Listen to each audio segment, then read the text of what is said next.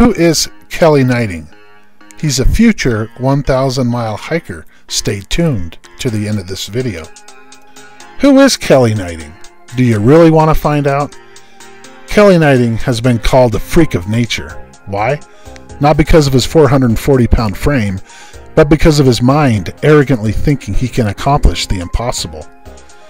In 2007, Kelly was one of these semi-truck drivers with a master's degree. He'd pull off the road and run 5 miles, shower at the truck stop, and hit the road again.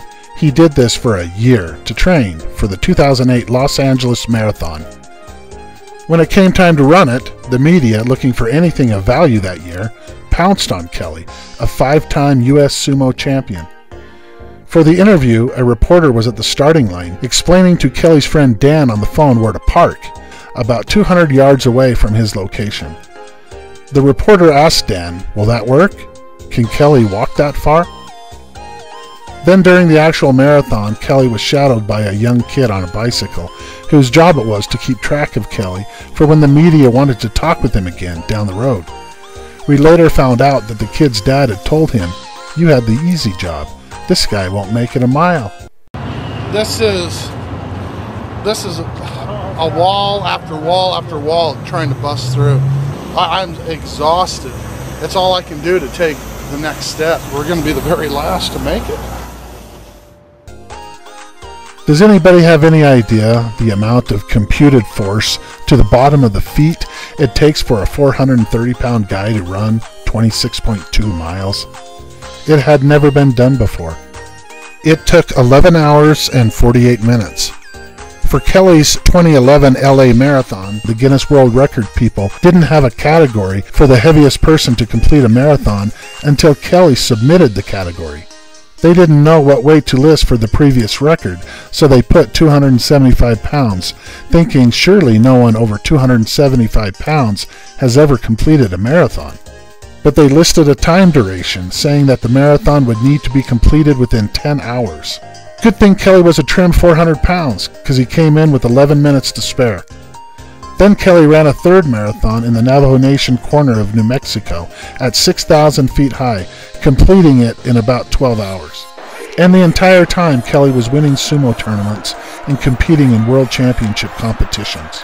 Kelly is an oddity. He is morbidly obese.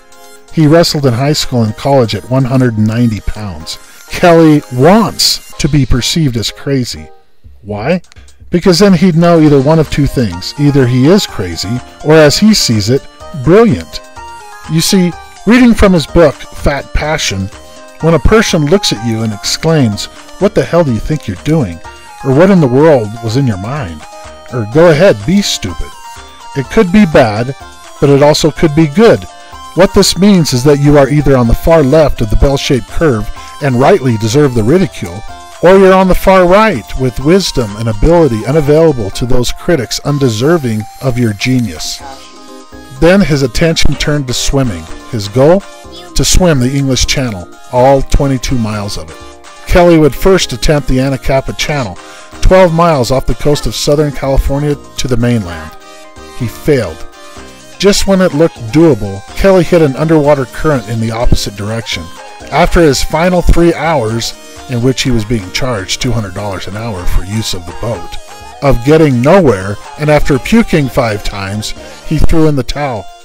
3 months later, Kelly would attempt a 14-mile Bear Lake swim and succeed. To train, Kelly would swim all day once a week. 4 times he even swam completely through the night in various lakes. But his first attempt at swim training was a near-death experience. Driving 40 miles to Bull Lake, New Mexico, Kelly jumped in cold fall waters. It took him 5 hours to go 2 miles, and afterwards Kelly drove back to Fort Defiance with the heat blasting in his car, thanking God he was able to move. Stiff as a board, Kelly de-thawed in a hot bathtub, then slept a full 20 hours. How the hell is the English Channel going to work out? The hardest adventure Kelly endured was swimming the length of Navajo Lake, from the dam in New Mexico to Colorado, which is upstream 22 miles. The year was 2015. Friends acted as spotters in canoes, and a date was set. There was no turning back. It was now or never. So when Kelly came down with bronchitis and was coughing up phlegm continually, nothing was going to be canceled. To make matters worse, in a dumb media stunt, to begin his swim, Kelly jumped 10 feet off a rocky ledge to what he thought was sand. It was hard rock. Kelly's right ankle became severely strained and black. So with bronchitis and a severely strained ankle and against New Mexico government approval, 24 hours later, Kelly had triumphed. Turns out swimming is really good in healing a severely strained ankle. It was the hardest of all Kelly's accomplishments, and turns out a cure for his desire to swim the English Channel. All of Kelly's accomplishments came almost 100% on his own dime. 6 years has gone by since Kelly's Navajo Lake swim. Kelly is 51 years old and 440 pounds, and yet he's getting ready for his next and final adventure. A team of people with Kelly will take 4 months to hike over 1,000 miles from Santa Fe, New Mexico to Los Angeles on the old Spanish Trail through the Navajo Nation. That's 4 months of leaving his job, his wife, his family, all to become, once again, crazy. The trek will launch on April 8th, 2022. Kelly will be active on YouTube and will drop video updates almost daily during the trek, and weekly from now until April 8th, so be sure to subscribe. You will be able to watch his progress before and throughout the next 14 months. So this is who Kelly Gneiting is.